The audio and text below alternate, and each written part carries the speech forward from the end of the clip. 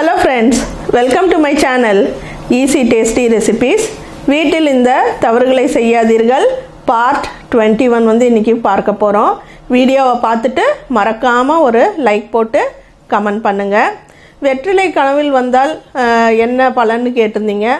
வெற்றிலை வந்து லக்ஷ்மி கடாட்சம்பா, கனவுல வந்தா ரொம்ப ரொம்ப நல்லது. அதே போல வந்து கண்ணாடி பாத்திரங்கள் வந்து gift-ஆ கொடுக்கலாமா அப்படினு கேட்டிருந்தீங்க. உடையும் தன்மை உள்ள பொருட்கள் வந்து gift பண்ணாதீங்க. அதே போல பென், வாட்ச், இந்த மாதிரி கடிகாரம் இதெல்லாம் வந்து கொடுக்க கூடாது. ஆண் குழந்தை பிறக்க என்ன வழின்னு கேட்டிருந்தீங்க. அது வந்து இங்க ஓபனா சொல்ல முடியாதுப்பா. நீங்க இமெயில்ல வந்து கேளுங்க. நான் அங்க வந்து உங்களுக்கு பதில் சொல்றேன். இப்போ வீடியோக்குள்ள போலாம். சாப்பிடும்போது கையை தரையில் ஊன்றிக்கொண்டு சாப்பிடக்கூடாது. சூரியனுக்கு எதிரே மலஜலம் கழிக்கக்கூடாது.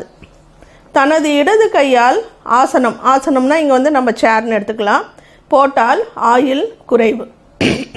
இடது கையால் எண்ணெய் தேய்த்து கொண்டால் புத்திர நாசம். இடது கையால் சாப்பாடு போட்டுக்கொண்டால் செல்வம் அழியும். இடது கையால் படுக்கை போட்டுக்கொண்டால் இருக்கும் இடம் சேதமாகும். ஜோதிடர், குரு, நோயாளி, கர்ப்பிணி, மருத்துவர், சந்நியாசி ஆபத்தில் இவங்கெல்லாம் இருக்கும்போது நம்ம உதவி செஞ்சோன்னா அது மிக மிக புண்ணியம். சகோதரனோ சகோதரியோ தாழ்ந்த நிலையில் இருந்தால் கண்டிப்பாக உதவ வேண்டும். பெண்கள் எதிர்பாராத விதமாக கற்பை இழந்துவிட்டால் புண்ணிய நதியில் 18 முறை மூழ்கி குளித்தால் அந்த தோஷம் நீங்கும்னு சாஸ்திரம் சொல்லுது. சாப்பிடும்போது முதலில் இனிப்பு, பிறகு உபர்ப்பு, புளிப்பு, கசப்பு பதார்த்தங்களை வரிசையாக சாப்பிட்டு பின்பு நீர் அருந்த வேண்டும். இப்போ ஒரு விருந்துன்னா கண்டிப்பாக எல்லாமே இதெல்லாம் இருக்கும். அப்போ முதல்ல வந்து நம்ம ஸ்வீட்டை சாப்பிட்ணும் அப்படின்னு சொல்கிறாங்க. சாப்பிடும்போது தவிர மற்ற நேரத்தில் இடது கையால் தண்ணீர் அருந்தக்கூடாது. ஆண்கள் உள்ளாடையின்றி நிலைப்படியை தாண்டக்கூடாது.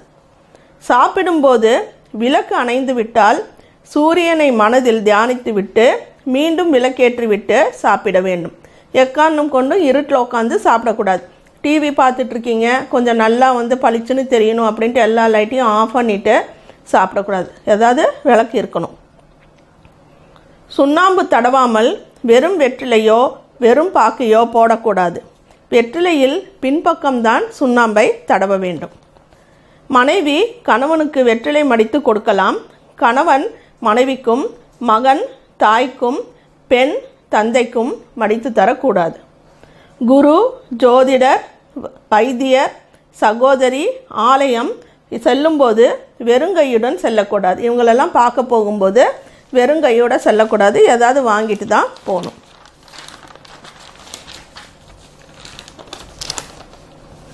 இரு கைகளாலும் தலைக்கு எண்ணெய் தேய்க்கக்கூடாது. வலது உள்ளங்கையில் எண்ணெய் ஊற்றி தலையில் தேய்க்க வேண்டும். நம்ம எல்லாரும் செய்கிற தவறு தான். எண்ணெய் கையில் ஊற்றுவோம், 2 கையும் தேய்ச்சிட்டு அப்புறம் தலையில் தேய்ப்போம். காலங்காலமாக இப்படி தான் பண்ணிகிட்ருக்கோம். இது தவறுன்னு சாஸ்திரங்கள் சொல்லுது. பேசிக்கொண்டே துரும்பை கிள்ளி போடக்கூடாது. முடி, சாம்பல், எலும்பு, மண்டையோடு, பஞ்சு, உமி, கொட்டாங்குச்சி இவற்றின் மீது நிற்கக்கூடாது. மண்பாண்டங்களை குளிக்கும் முன்பு தொடக்கூடாது. தாமிர பாத்திரங்களை புளியினாலும், வெண்கலம் பித்தளை பாத்திரங்களை சாம்பலாலும், ஈய பாத்திரங்களை சாணத்தாலும், எவர் சில்வர் பீங்கான் பாத்திரங்களை அரப்பு பொடியாலும் சுத்தப்படுத்த வேண்டும்னு சாசனம் சொல்லு. குளித்த பின்புதான் குடிநீர் எடுக்க வேண்டும். தண்ணீர் குடத்தை இடுப்பில் வைத்து கொண்டு வர வேண்டும். தோளிலும் தலையிலும் சுமக்கக்கூடாது. நிறைய பேர் நம்ம பார்த்துருப்போம், ரோட்டில் வந்து குடமெல்லாம் தூக்கும்போது தோலில் ஒன்று கையில் ஒன்று எடுத்துகிட்டு வருவாங்க. அது மிக தவறுன்னு சாஸ்திரங்கள் சொல்லும். வீட்டு விளக்கான முதல் 3 நாட்கள் வீட்டு வேலைகள் ஒன்றும் செய்யக்கூடாது. இது அந்த காலத்தில் ஒத்து வந்தது. இப்போ வந்து அது ஒத்து வருமானு எனக்கு தெரியல. நிறைய பேர் வந்து வேலைக்கு போயிட்டுருப்பீங்க. அப்போ எல்லா வேலையும் நீங்கள் தான் செய்ய வேண்டிய சூழ்நிலை இருக்கும்போது தனியாக உக்காந்துட்டு இருந்தால் வேறு யாரும் செய்ய மாட்டாங்க. இது வந்து அந்த காலத்தில் பெண்கள் வீட்டுக்குள்ளேயே இருந்ததுனால அப்போ சொன்ன சாஸ்திரம் இது. உணவு படைப்பதற்கு வாழை இலையே சிறந்தது. சாப்பிடுபவர்களின் வலது கைப்பக்கம் இலையின் அடிபாகமும் இடக்கை பக்கம் நுனிபாகமும் இருக்கும்படி போட வேண்டும். மாற்றி போடக்கூடாது. அது மிக தவறு.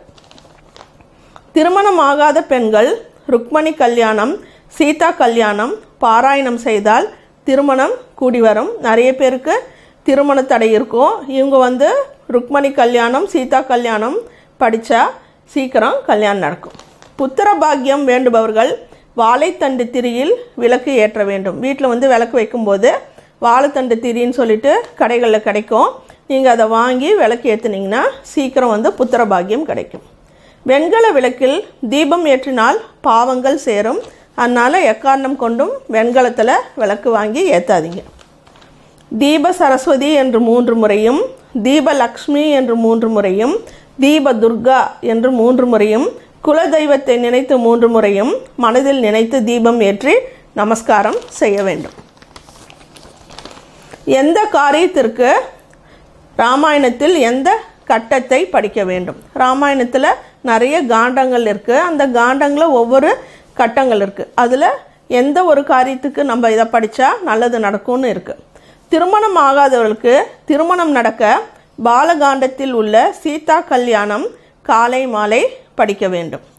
குழந்தை இல்லாதவர்கள் குழந்தை உண்டாக பாலகாண்டத்தில் புத்திர காமேஷ்டி பாயாச தானம் காலையில் படிக்க வேண்டும்.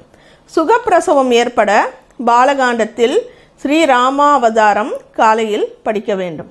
அரசு காரியங்களில் வெற்றி பெற அயோத்தியா காண்டத்தில் ராஜ தர்மங்கள் காலை படிக்க வேண்டும். கெட்ட கனவு வராமல் இருக்க சுந்தரகாண்டத்தில் திரிசடை சொப்பனம் காலையில் படிக்க வேண்டும்.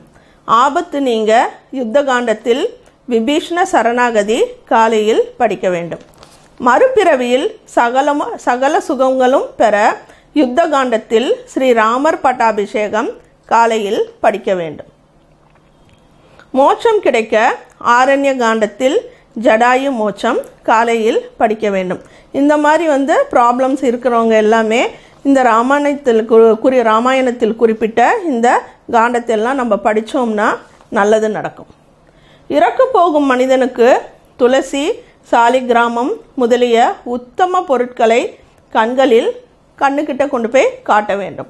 ராமநாமத்தையோ சிவநாமத்தையோ அவர் வலது காதில் சொல்ல வேண்டும். அப்போ வந்து அவருக்கு எந்த ஒரு தொந்தரவும் இல்லாமல் உயிர் பிரியும். துவாதசியில் நெல்லிக்காய், அகத்திக்கீரை, சுண்டைக்காய் சேர்ப்பது நல்லது. செவ்வாய், வியாழன், வெள்ளி ஆகிய நாட்களில் இறப்பது நல்லது கிடையாது. அதுக்கான பரிகாரங்கள் இருக்குது. அதை வந்து நம்ம ஜோசியர்கிட்ட கேட்டால் சொல்லுவாங்க. அது கண்டிப்பாக செஞ்சுக்கணும். திருமணம் முடிந்ததும் மணமகன் மணமகளோடு அமர்ந்து விருந்து சாப்பிட வேண்டும். தனியே சாப்பிடக்கூடாது. விநாயகர் சதுர்த்தி அன்று நிலாவை பார்க்கக்கூடாது.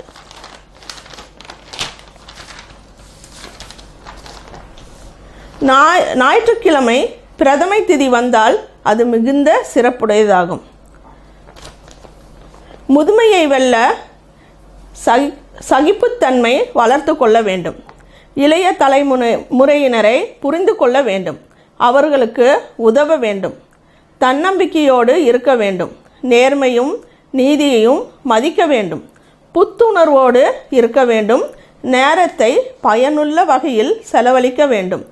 இளவயதிலேயே முதுமைக்கான பணத்தை சேமித்து வைத்திருக்க வேண்டும்.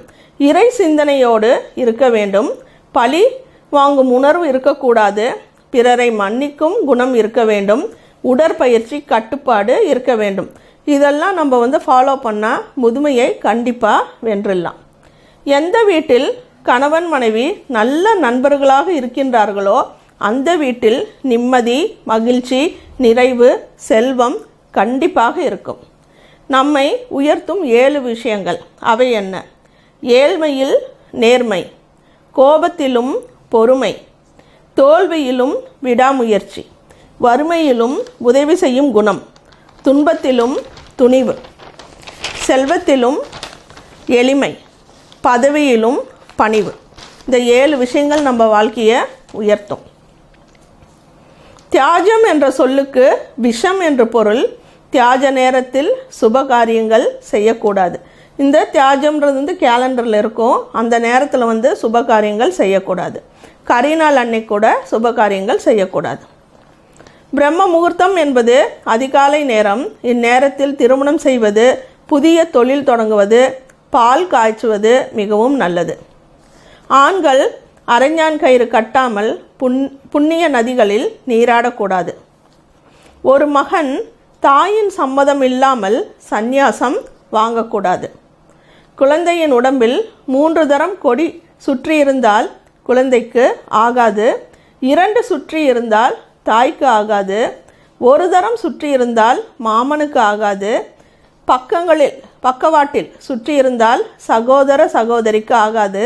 இடது கையில் சுற்றி இருந்தால் குழந்தைக்கு தோஷம் உண்டாகும். தலையில் கொடி சுற்றி பிறந்தால் கொடிய தோஷமாகும். அதுக்கு தான் அந்த காலத்தில் பெரியவங்க சொல்லுவாங்க, கர்ப்பிணிகள் தூங்கும்போது நடுவில் அவங்க பிறண்டு படுக்கணும் அப்படின்னா எந்திரிச்சு உக்காந்து தான் திரும்பணும், அப்படியே திரும்பக்கூடாது. இந்த மாதிரி செய்யும்போது தான் அந்த குழந்தைக்கு கொடி சுற்றிக்கும். அதனால் கர்ப்பிணிகள் நைட்டு தூங்கும்போது வேறு பக்கம் திரும்பணும் அப்படின்னா எந்திரிச்சு உக்காந்து அதுக்கப்புறம் தான் திரும்பணும். இந்த விஷயங்கள் எல்லாம் உங்களுக்கு பிடிச்சிருக்குன்னு நினைக்கிறேன். அடுத்த வீடியோவில் பார்க்கலாம். தேங்க்யூ.